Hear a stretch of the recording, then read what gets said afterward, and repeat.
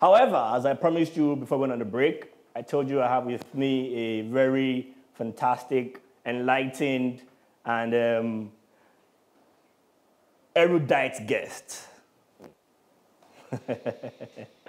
Yes, I have with me Honorable Ibrahim Babajide Obanikoro, who is the House of Reps member representing Eti-Osa in Lagos. You're welcome to the show. Thank you very much. You're welcome, yes. Thank you for having me here. Yes, thank you for joining us here as well. Thank you. So the PVC Loud, just a brief, the PVC Loud is a program that seeks to, enlighten young Nigerians out there on how to use that PVC. We understand that our vote is our power, but how do we exercise this vote? Who do we exercise it for? And when? The intricacies of electioneering and politics and governance, what we try and communicate with people over here.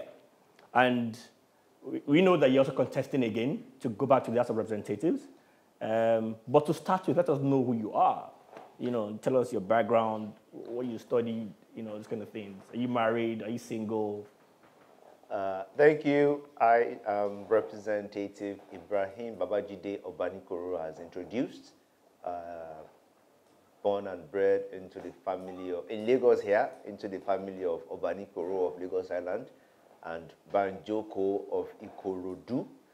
Now, I went to a few primary schools, but the last one I attended was St. Saviour's, Ebutemeta in Railway Compound.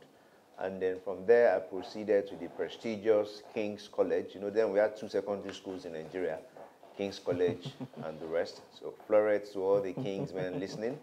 And after my school start, I proceeded to the United States, where I bagged BSc in political science and a minor in criminal justice. And from there, I proceeded to do my master's at Pace University. I mastered in public administration. And that's my education background. And while in school, I purposely went to school to get myself up for today, because I knew that one day I was going to dabble into politics. While growing up, at first, I had wired myself to be a civil servant, because at the time, we had military government. So I thought that when I grow up, for me to contribute my quota to my nearest environment, I have to be a civil servant. You have to be a soldier. I didn't want to be a soldier, but I knew I wanted to be a civil servant. Because at the time, the hand-to-mouth gesture was what, got my attention from beggars growing up. And it, in a way, shaped how I decided to, walk my path in life. Of course, you can't take credit away from my father, who was a huge impact on me growing up. A circle of friends as well. Majority of them were politicians of astute. Today, if you look at them, well-established politicians. Some are late, majority are alive. So they contributed to my decision to go into politics rather. And back in university, I was also active with student politics. I got elected into the office of the treasurer of the African Student Association, the largest school association at the time. And then I also eventually became, in my senior year, I became the president of that association via election as well. So I've been, walking the path of preparing politics, preparing myself for today. And then I came back in 2006. I moved back to Nigeria, and I did my NYSC as required by law. I worked a bit in the private sector with Zenith Bank for about 2 years after service, and then I decided to go into farming, which has always been a thing that I had a huge flair for, and I'm still into farming as well today. Today I've gone from just fishing to having, rams and cows and what have you that we rear at the farm. So as much as I serve Eti-Osa 110%, I still give 2% or some percentage to my personal business. So that is... That's interesting. I'm a family man, happily married, with children. And that's, me at the surface. Hopefully before the end of the interview, you get to know more about myself. That's great. That's great. So fully Eti-Osa man, he also goes into fishing, which is an Eti-Osa thing. Yep, you are surrounded by water, That's the great ocean and the lagoon. That's great to know. That's great to know. So, I mean, you were in the PDP. Yes, I was. This was what, 2011? I was in PDP from 2006 till about 2018. 2018? Yes. Wow. So why did you leave the PDP? I left PDP because there was no direction in PDP anymore. I thought that the leadership of the PDP did not embrace young coming politicians. They did not give us the needed support to achieve your goal. Even though you had the desire, you had the drive, there was no push. So I felt it was time for me it was either I remain and not be able to achieve anything or jump ship. And alhamdulillah, I did jump ship, and today we are where we are.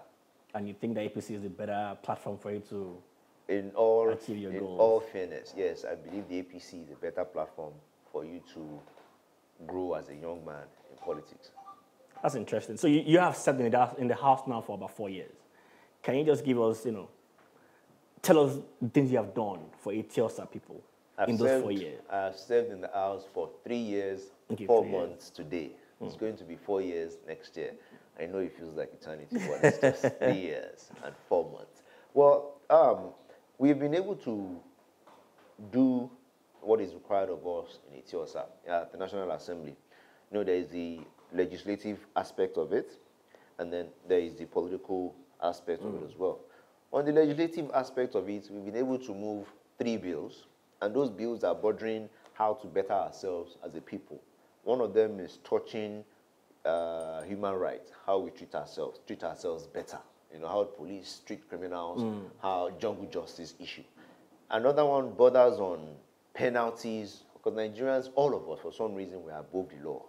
And that is because the penalties for our offenses are nothing to write home about. So we need to make them more strict so that people would be scared, or they would shy away from being repeat offenders. So the other one is telling the federal government to increase some of the penalties that are being awarded to offense. Do you think the penalty issue is an enforcement issue?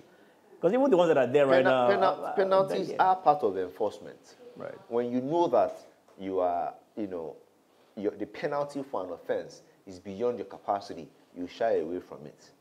So, but because people know that I'm going to get away with it, and even if they catch me, it's just a slap on my wrist. So that is some of the bills that we have moved.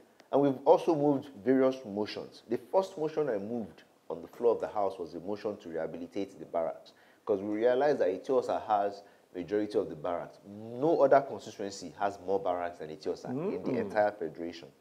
So, and most of them are not in a conducive environment. And I thought that for our policemen to operate insane with sanity, it's good for them to come home, have a place they'll call home where they can relax, sleep comfortably, and go back to work the next day ready to work.